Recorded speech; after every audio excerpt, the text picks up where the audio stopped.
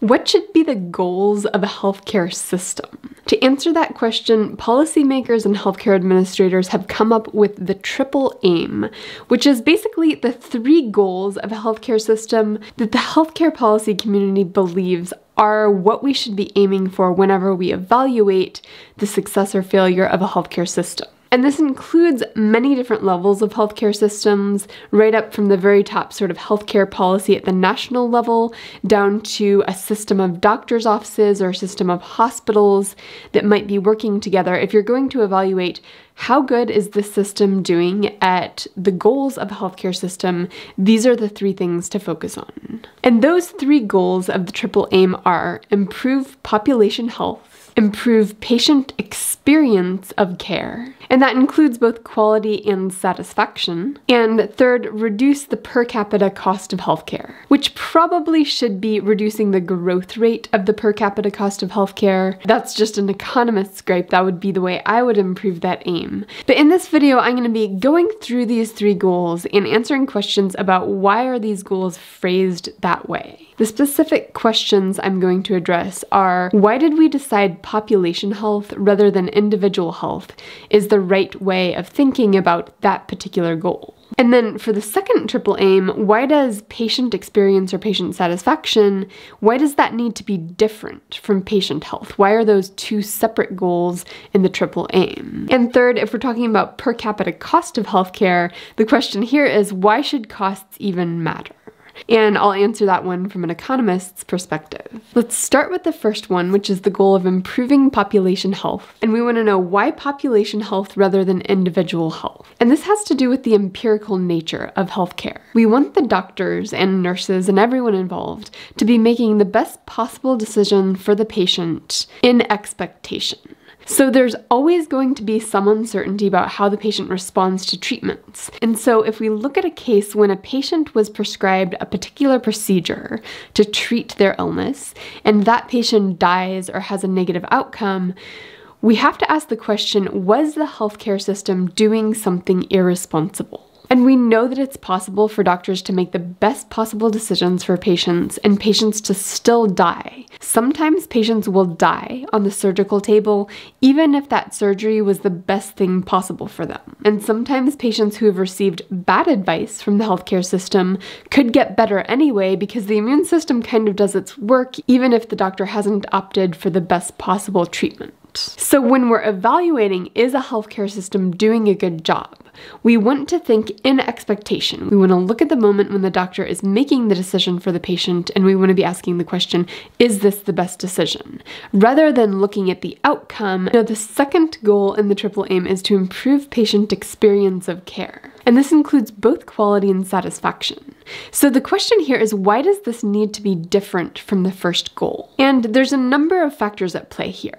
The first thing has to do with simply measurement. When we're looking at population health, we're really going to measure that by observable outcomes. Did the patient die? Is the patient constantly in and out of the hospital? Is the patient's blood pressure under control? That's the first of the triple aim. The second really is, what do patients tell you when you ask them the quality of their care? And part of this is related to actual quality that cannot be measured in any way other than asking the patient. For example, pain.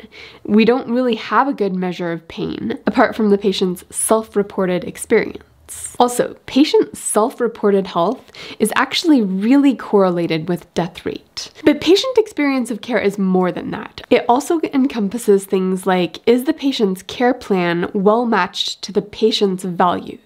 Sometimes there's a trade-off between expected lifespan and quality of life in the sense of your ability to interact with family, your ability to function independently. There's a number of factors that can come into tension in healthcare, and we don't want to necessarily say that the right medical decision is always the life-extending one, especially for terminally ill patients.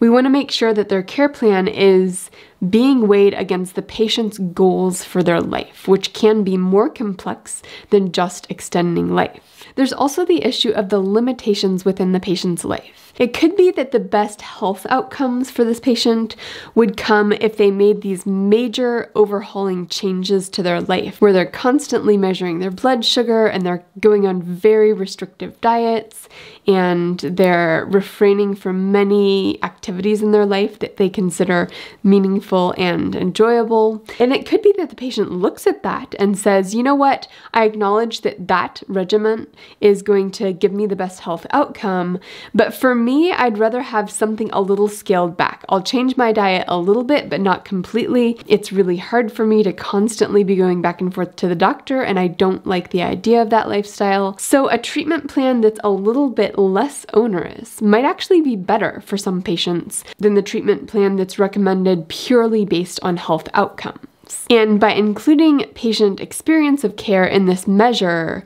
we capture that. We allow the system to deviate from the optimal plan in terms of health outcomes in order to better align it with the way the patient wants to live out their life.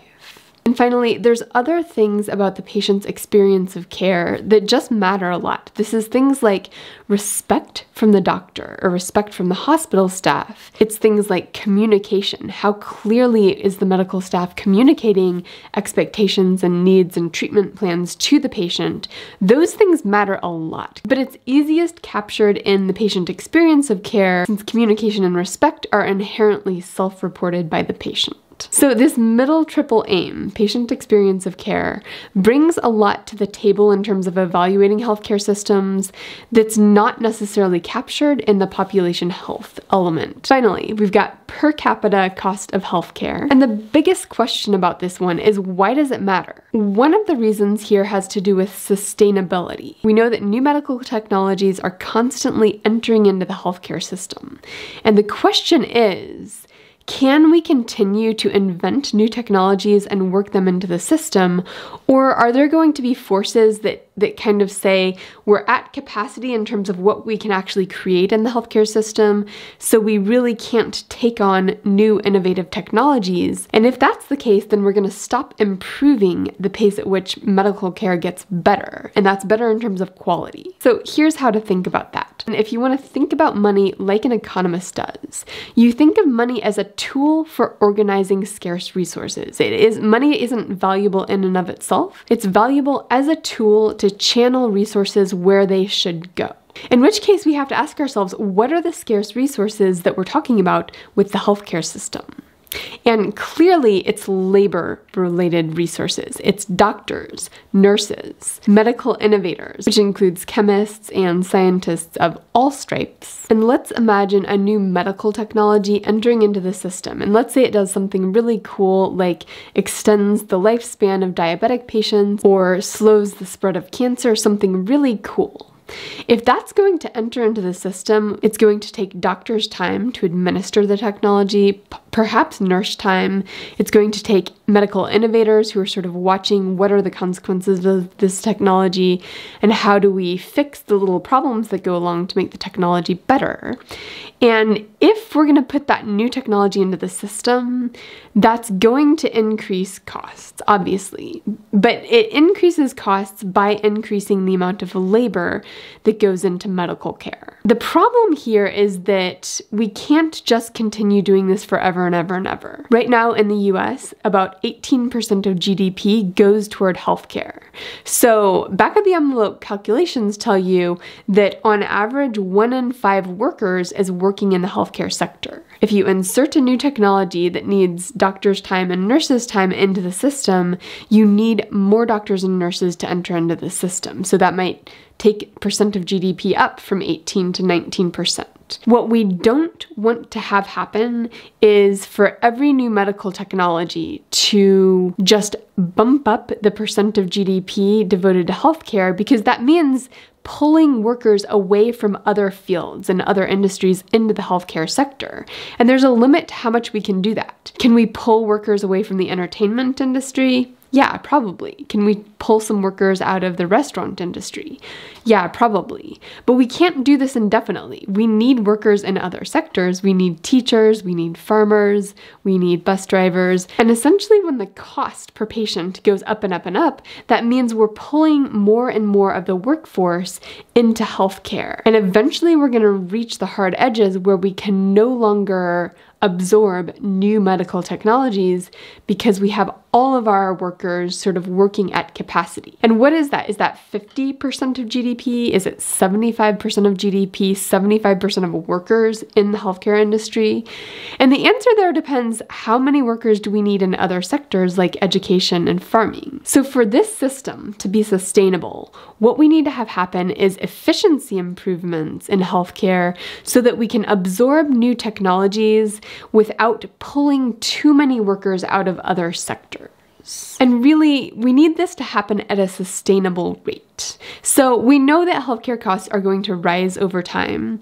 The question is, are they rising at a pace that's sustainable, that allows for adoption of new technologies, which means you might have to displace old technologies or do other things more efficiently to bring the new technologies into the system. So when I say per capita cost of healthcare, which is the official triple aim goal, I really add an asterisk to that as an economist, and I say it's not the per capita cost of healthcare at a fixed point in time. This really is about containing the increase in per capita cost of healthcare so that the healthcare system is sustainable, so that it's flexible enough to bring in new technologies and improve the system without eating up too many resources from the rest of the economy. That's basically what we're doing here when we're thinking about per capita cost of healthcare. And in a lot of ways, this is about efficiency. It's about how much can the doctor get done, how much can the nurse get done in the time given to them. So if we hold their salary fixed and hold their number of hours worked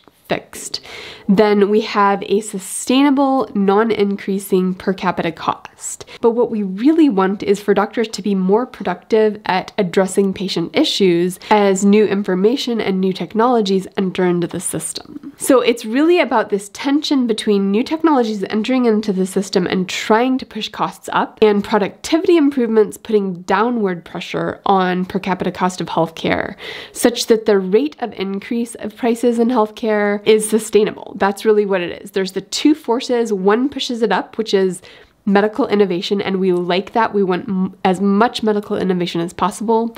The downward pressure on per capita cost is the productivity improvements, and we just want to make sure that these two things are relatively in balance, because if there's too much upward pressure on per capita costs in healthcare without the downward pressure of productivity improvement, the healthcare sector is just going to eat up more and more of the economy, and we want a thriving economy outside of the healthcare sector. So that's why this third triple aim is pretty important. Now, these are the official triple aim goals of the healthcare system, but I would like to add one more, and I think that is the pace of technology improvement. We want improvements in the healthcare system over time so that population health improves over time, so that patient experience improves over time, and technology can take many different forms. It's not just machines, it's different organizational structures, different motivational structures for healthcare workers and motivational structures for patients, different types of conversations that could enter into the healthcare system between doctors and patients.